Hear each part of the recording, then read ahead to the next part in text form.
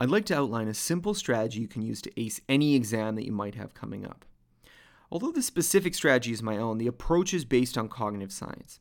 In particular, I'm going to look at 5 key ideas from cognitive science that are easy to miss, but are extremely important if you want to study effectively. So the first question to answer when you start planning your studying schedule is to ask yourself when you should study and how much. The obvious answer to this question is that you'll do better the more you study. If you spend 100 hours preparing, you'll do a lot better than if you spend 10, and you'll do even better than if you do nothing.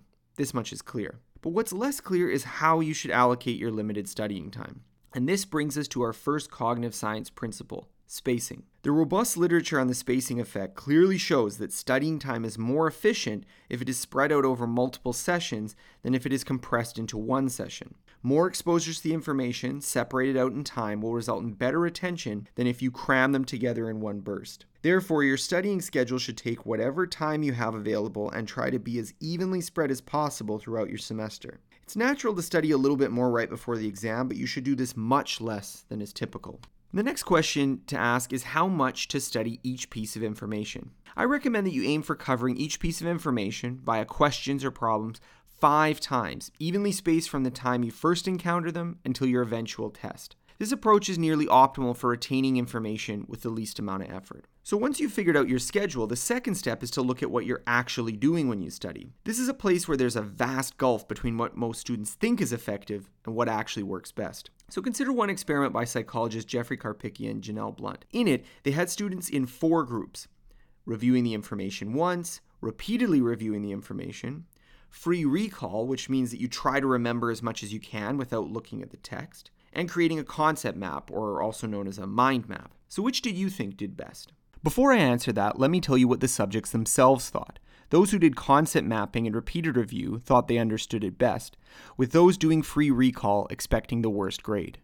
What really happened? The exact opposite. Free recall did much better than the other groups, even though the students themselves expected to score the lowest grades. This result is just one of many from a broad literature concerning the testing effect. This effect says that testing yourself, so that you have to retrieve the important information from memory, works much better than rereading notes or creating diagrams while referencing your textbook in terms of how you'll perform on the eventual exam. So the third step is to figure out what kind of practice to do. I like to think that there's a strict hierarchy of what kinds of study materials will be the most useful to you in preparing for your eventual exam. The most valuable are mock tests and exams, which are intended to be identical in style and form to the tests you're actually going to take. Next are problems given in homework assignments, textbook questions, or quizzes that are given for your class specifically. Finally, self-generated questions or writing prompts based on the material.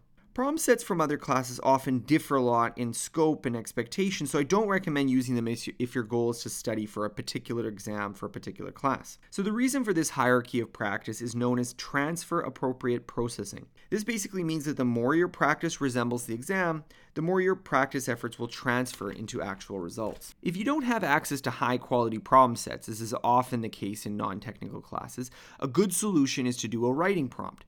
So pick a concept, theme, or big idea and then try to explain it succinctly and accurately without opening the book. Then reread it to see if you got it right. Most academic classes are conceptual. This means that passing or failing inevitably rests on whether you understood some important ideas. Memorization matters, but it's more often as a means to understanding rather than an end in itself. This means that the fourth part of our strategy must be deeply understanding the core concepts behind any exam you're studying for.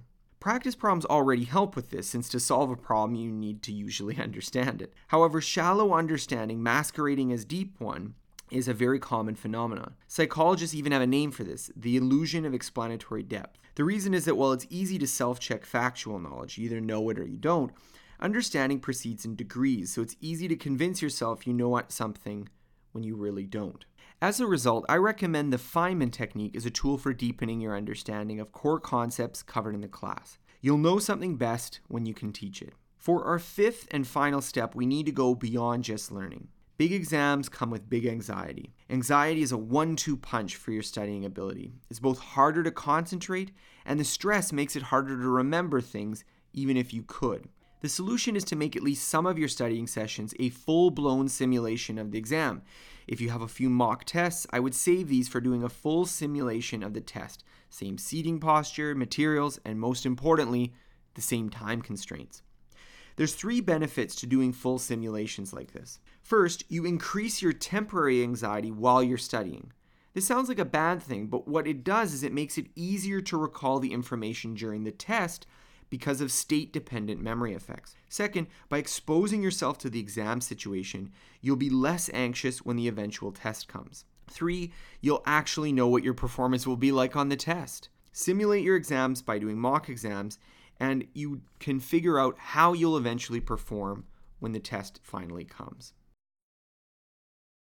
This lesson is just part of the ideas I teach in my full course, Rapid Learner. This is a 6-week course designed to make you a more effective learner, whether that's for school, work, or life. Check out the link below to sign up to hear about our next session.